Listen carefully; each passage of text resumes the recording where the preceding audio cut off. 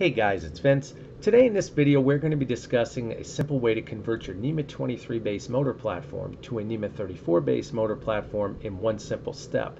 This is a problem I've dealt with for over a decade now, dealing with past clients and potential clients looking to upgrade their standard chassis that they've already had working for whatever substrates they were working with and wanted to expand that level of substrates, or they wanted even more speed and performance out of the machine because as I've discussed in previous videos, stepper motors are not designed for speed. They actually lose speed because they're really designed for low-end torque. So the faster they go, again, you lose that buffer of torque available at certain points to actually accelerate anymore. So that being said, a Nema 34 motor is definitely going to give you that large amount of buffer of torque available so you can get them faster rapids at a cost, of course.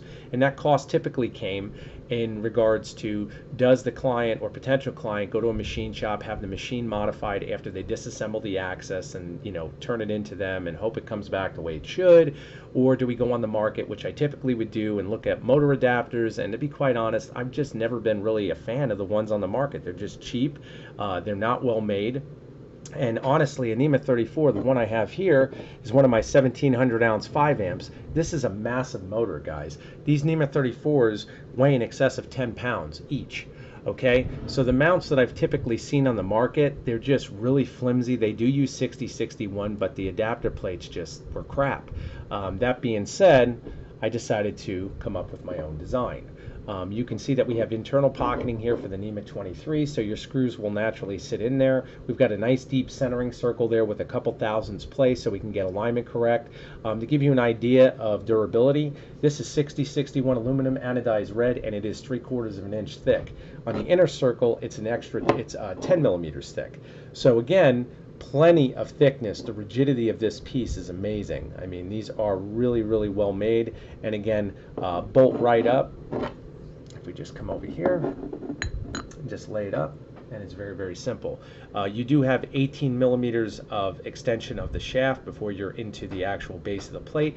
And of course, if you're actually going to mount these to your chassis, you have a choice, and that choice will always come with the selection of hardware. And why I say that is, I naturally can't include hardware to be standardized for all systems because I don't know what you're using it for.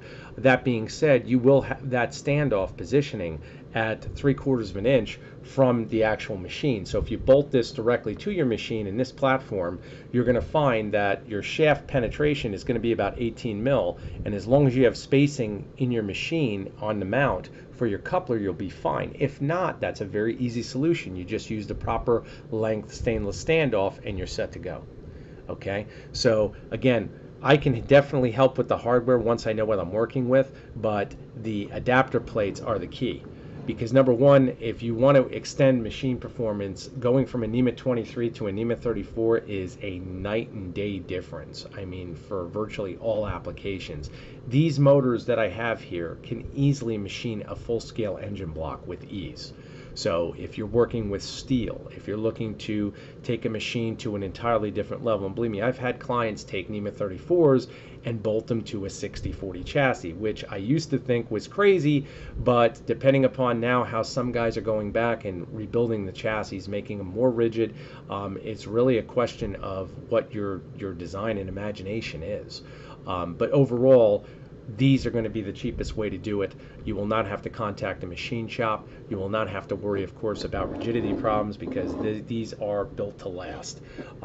That being said, like I stated earlier, you will have to let me know the hardware you require, unless you have your own hardware, in which case then you just need the mounts, because I will sell the mounts by themselves. If you guys do want to incorporate motors with them, I'll be more than happy to include Nema 34s with the actual package.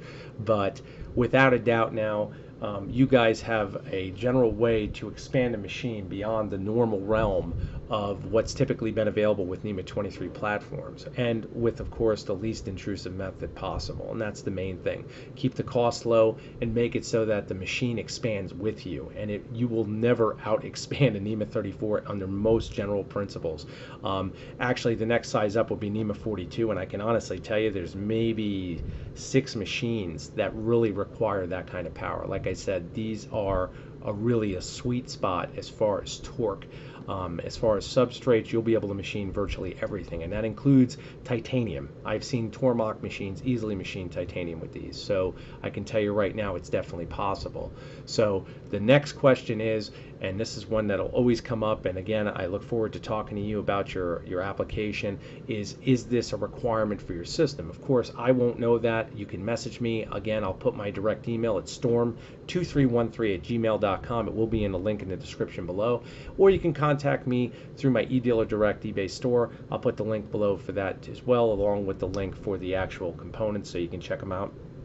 But again, guys, a lot of thought went into these because, again, I've dealt with so many of them on the market, and like I said, I've really shied away from a lot of them because, you know, using 6 or 5 mil thick aluminum for a motor that weighs 10 pounds, not factoring in the excess torque that these produce, I mean, you really want to deal with a heavy duty mount, and it should be something that you're looking at purchasing once. And that's what I always try to design. Everything I want you guys to buy one time. You know, unless a catastrophic, you know, accident happens, that's, you know, the one variable. But overall, I look at always making it a purchase that you buy one time and you're done. You know, and again, like I stated, this is not for everybody. This is for clients that, you know, are adjusting a Z-axis or really want to get to the next level of performance and speed in the least intrusive manner. You buy the mounts, you buy your motors, and you're good. You're golden. As long as the motors are supported by your drivers, you're good. You're ready to go. So again, guys, I thank you all for your support. My subscribers, you guys are the best. I mean, you guys really have been supporting me, and I'm doing my best to support all of you. You message me any of your questions, I'll do my best to get back with you. I will say again, and I'm still getting lots of guys that are expecting tech support at a different level. And when I say a different level, you know, when it comes to setting up your machine, when it comes to going into full detail with Mach 3 settings on hardware that you didn't purchase from me, I have to charge you for that, okay? And again, I'm stating this because it's happening more and more frequently. I have no problem whatsoever helping anybody, but again, my time is just as valuable as yours. So please just be considerate to that fact. Once again, I will answer all questions as they're received. I'm doing my best to stay under 24 hours because I always look for that with any vendor I deal with as well. Again, to all of you, thank you all. Take care.